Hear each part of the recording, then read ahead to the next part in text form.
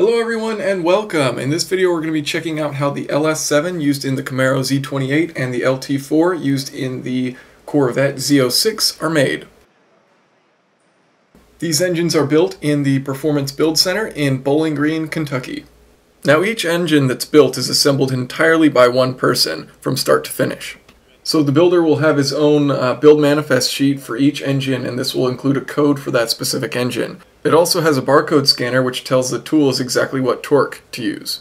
The build is broke up into stations with a sheet identifying what's done at each station. And these barcodes on the sheet will set the electronic torque gun to the correct torque and have different fastening parameters like speed, angle.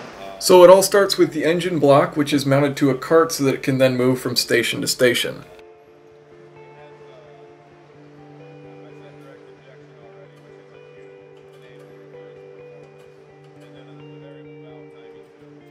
The block is wiped down.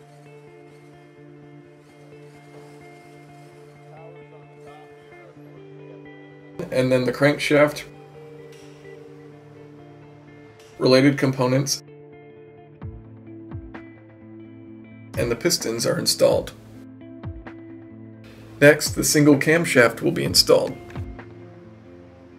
Next, the oil pan is installed, and this is actually a dry sump system on the LT4 shown here.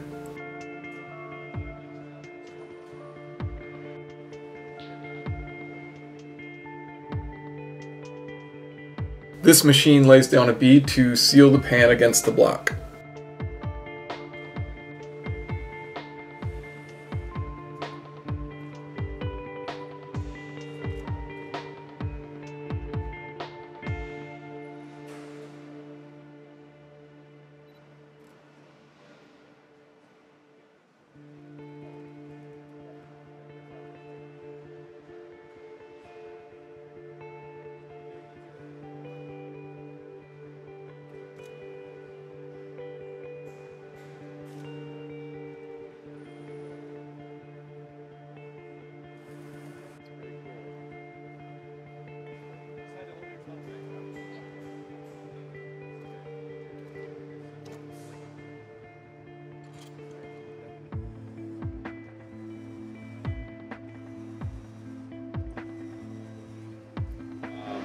So there's only one job classification in the PVC, and it's everything. They'll build one week, they'll kit the next week, they might be in test the week after that. It's a constant rotating to keep it fresh with all the different areas of it. But we kit all our own stuff up in here and then deliver it to the line also. How y'all doing today? All right. You got a cool job, Tony. Yeah, I love it. I love it. Is this your first one of the day? Yes, first one. Next, the oil pump, front cover, and rear seal housing are installed. Dowels are punched in the block.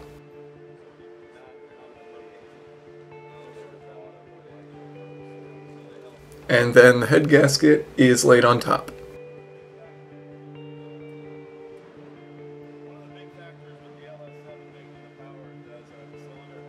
Next, the cylinder head is installed.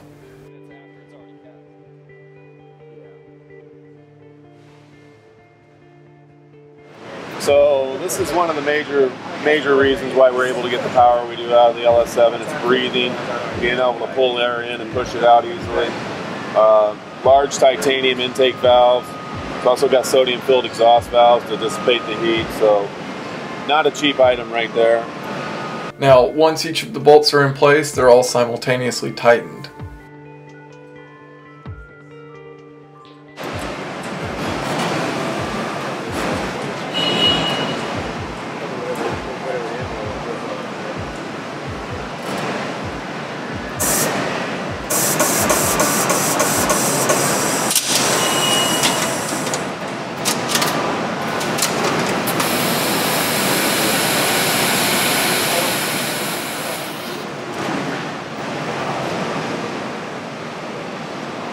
So it's torquing all these bolts to a torque plus an angle to ensure a more consistent clamp load than just a straight torque.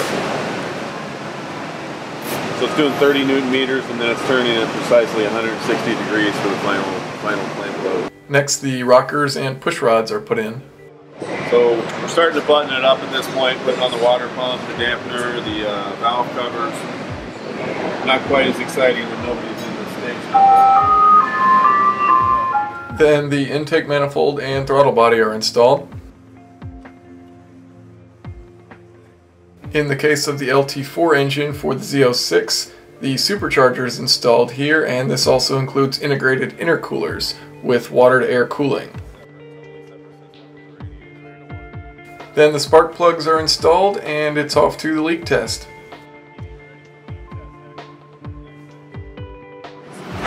Leak test, we close off all the orifices that we know are gonna leak, basically.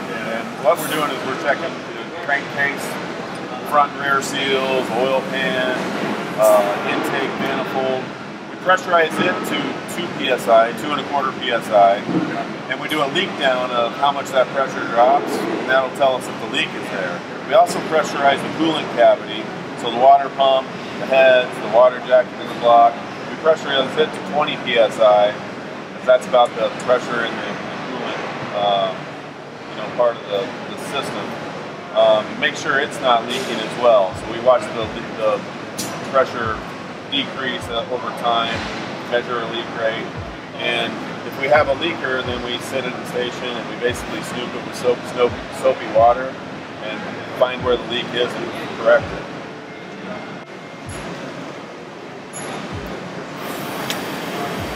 Dampener voltage, the highest torque on the line. It's actually 80 newton meters plus 200 degrees. Ends up around 380, 350 newton meters.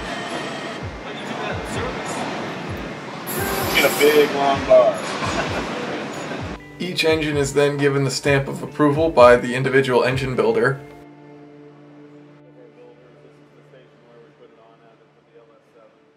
So these are the parts that I told you changed to the Z28 Camaro. They now have a pretty slick tri-Y tubular, like a mini header almost. And some of the final components to be installed, the exhaust manifold as well as the clutch. The engine is then weighed and then it is ready for cold testing. We call it cold test because we're not actually firing the engine, but we can test all the functions of the engine without firing it with all the sensors I have in there. These probes you see sticking out in the middle, attached to the spark plugs. With these I can detect whether the ceramic around the electrode is cracked or not, and I can also tell what the gap is on the spark plug.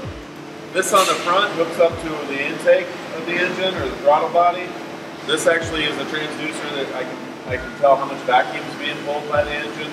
And again, I can tell whether the intake valves are actuating properly and if all the timing is correct for those valves. You see the big gripper behind it? This is what we actually grab a hold of the flexilator flywheel with and spin the motor through this entire test.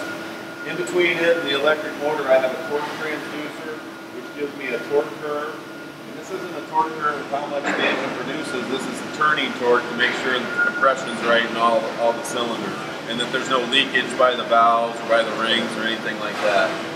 There's also accelerometers that we mount to each one of the heads and to the block. This measures noise and vibration. And of course, we hook up to all the sensors to make sure all the sensors are functioning correctly, that the engine's timed correctly. Just basically, we also actuate a lot of stuff. After cold testing, the engines which will be used with manual transmissions, which have the flywheel, will be balanced. And weights can be added to the flywheel or dampener if they need to adjust the balancing.